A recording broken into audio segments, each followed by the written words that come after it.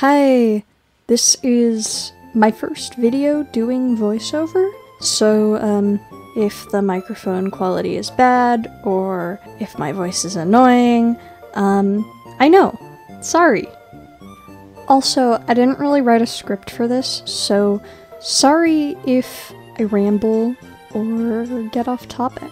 I don't really believe in writing scripts. It's not fun for me, it's not fun to write them, it's not fun to read them, so I just wrote down talking points. Also, because this is unscripted, it might sound unscripted. So I'm probably going to have a few ums and ahs and other stutters in here, because that's just how I talk, that's just how I think, and as I said before, I'm not reading off a script, I'm just kinda letting my thoughts flow. That being said, let's get into it. I started Pokemon with Generation 3. Emerald was my first game. I was a little bit young at the time.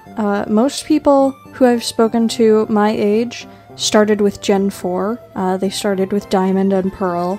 Generation 1 and Generation 8 are the only games that I haven't experienced at all, really. Every other generation, I've played either the originals or the remakes. But I never played Fire Red, Leaf Green, I never played the originals. Aside from the post-game of Soul Silver, I've never actually played a Gen 1 experience. But despite that, Gen 1 still has a lot of designs that I really like. And just to be clear, we're just talking about designs here. We're not talking about competitive viability. That kind of thing is beyond me. But overall, Gen 1 is full of solid designs. There are only a handful of designs from Gen 1 that I actually dislike. Pretty much all of them, I'm either ambivalent on or I like. It's a really cohesive generation of designs. That being said, one of the designs that I don't like is Charizard. Not necessarily because of the design itself, but because of all the attention it gets from Game Freak. I mean, it's a miracle that we didn't get a Paradox Form Charizard, but the fact that the first Terra Raid event was a Charizard says volumes, and I wouldn't be surprised if it gets a Paradox Form in the DLC. It's not even that bad of a design. It's just very plain in comparison to the other two final starters. Blastoise being a huge, bulky tank of a turtle with blasters coming out of its shell. That's really cool, that's an interesting design. Or Venusaur, which I personally think is the strongest and has aged the best out of the three, is some kind of prehistoric-looking toad with a whole jungle growing on its back. It's such a basic and yet versatile concept that it was essentially reused for a later final starter, Torterra. And then there's Charizard, which, in comparison to the other two, doesn't seem to have a lot going for it. I mean, for Gen 1, the fact that it was kind of a dragon, in design at least, was really cool, considering that there were only 2 or 3 other blatantly draconic Pokemon, depending on how you see it. I personally think that Gyarados is very draconic, but that's an argument for another day. And I understand that a lot of it has to do with hardware limitations. A lot of Gen 1's designs had to be very simple, very streamlined, and it gave them, like I said, a very coherent identity. But at the same time, I just find myself liking a lot of the other, slightly more complex designs better than Charizard.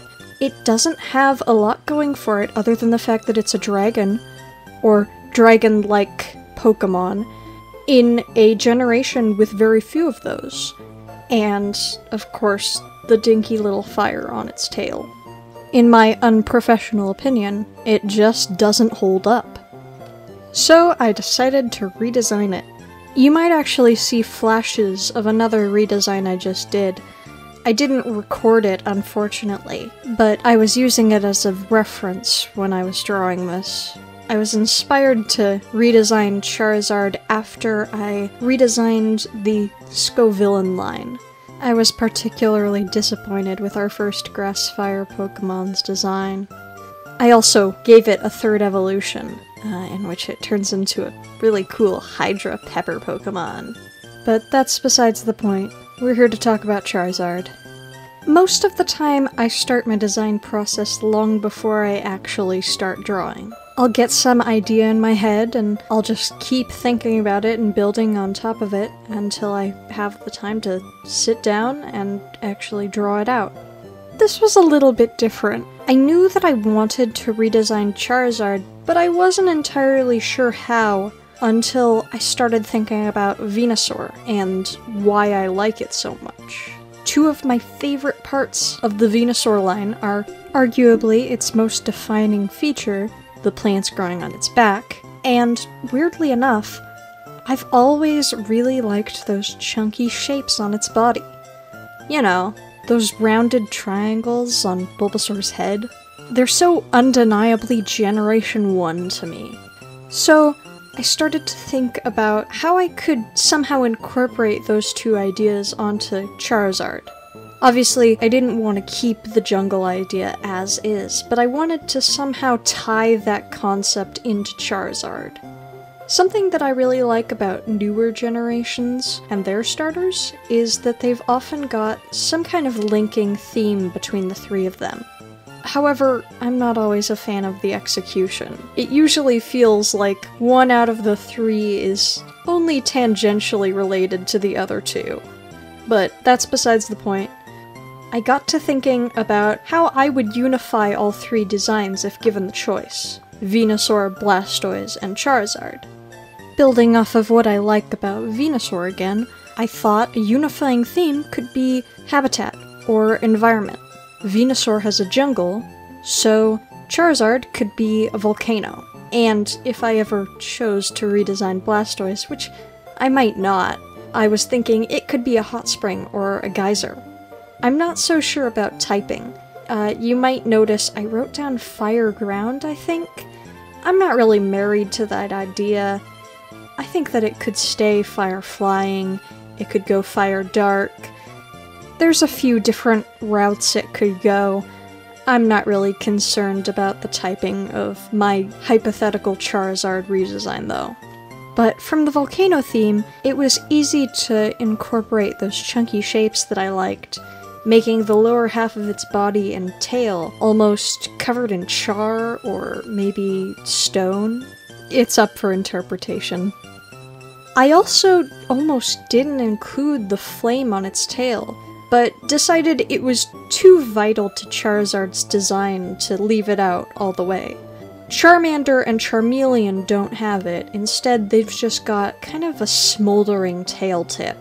But I kept the flame for Charizard. You'll also notice I included Charizard's Mega Evolutions, but not its Gigantamax form. This is because I think Gigantamax is stupid. Like, okay, a little side tangent here. I don't hate gimmicks. In fact, I like gimmicks a lot of the time. I just hate when gimmicks are introduced every single game only to be dropped in the next one. Mega Evolutions were really cool, a lot of fans really liked them, and then they were gone by Sword and Shield, so why did you even do them in the first place? Okay, side rant over. You'll also notice I make no attempt to replicate the Ken Sugimori or, what's his name, Josh Turner? Interjecting to say, James Turner, not Josh Turner. Josh Turner is some white musician. Either of the official Pokemon styles. I think that the official Pokemon art is really, really cool. It's got an amazing sense of form and volume, but it's just not fun for me to replicate, so I don't try to. Anyways, moving on from that, back to talking about Mega Evolutions. In Charizard's Mega Evolutions, I wanted to evoke the different states of a volcano. I was thinking regular Charizard would be the dormant volcano Pokemon, while Mega Charizard X would be the erupting volcano Pokemon, representing, like, destruction and the awesome power of the earth. And then Mega Charizard Y, keeping with its slim build and obviously more flying-based design, it would represent, like, volcanic ash being spewed into the sky, and how far that can travel, and how quickly it can travel. But they're two equally destructive forces, though in different ways. Someone might argue that that's a little too complex for Pokemon design philosophy, but at the end of the day, these are my designs. I made them for me, I made them for fun, and I made them the way that I like to design.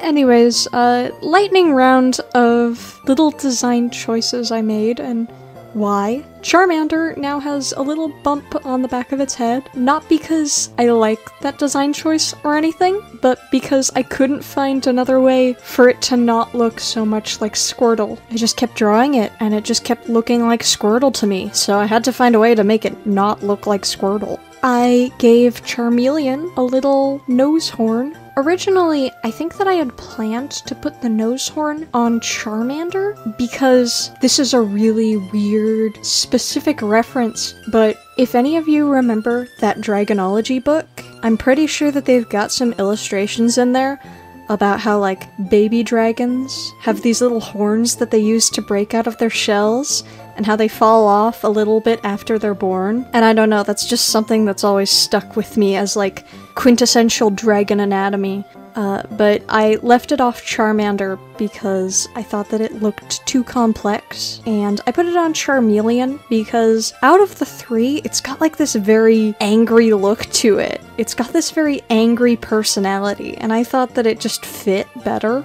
I also changed Charmeleon's stance. The way that its arms and legs were posed just made it look really weightless in a way that I don't think was intentional, but I thought that it had more weight this way, it felt more grounded, and it looked a bit more dinosaur-like with the way that I posed its arms.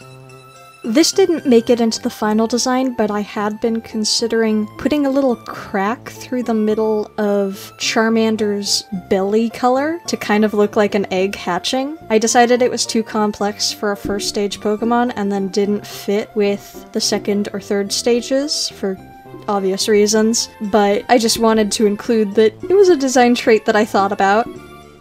And I changed the colors on all of them just a little bit, just little shifts in hue and tone, mostly for personal preference.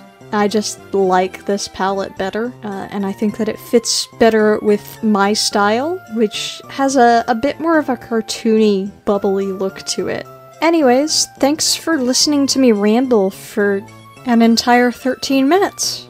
I hope you enjoyed my weird little explanation of why I redesigned one of the most beloved characters in the Pokemon franchise. Thanks! Bye!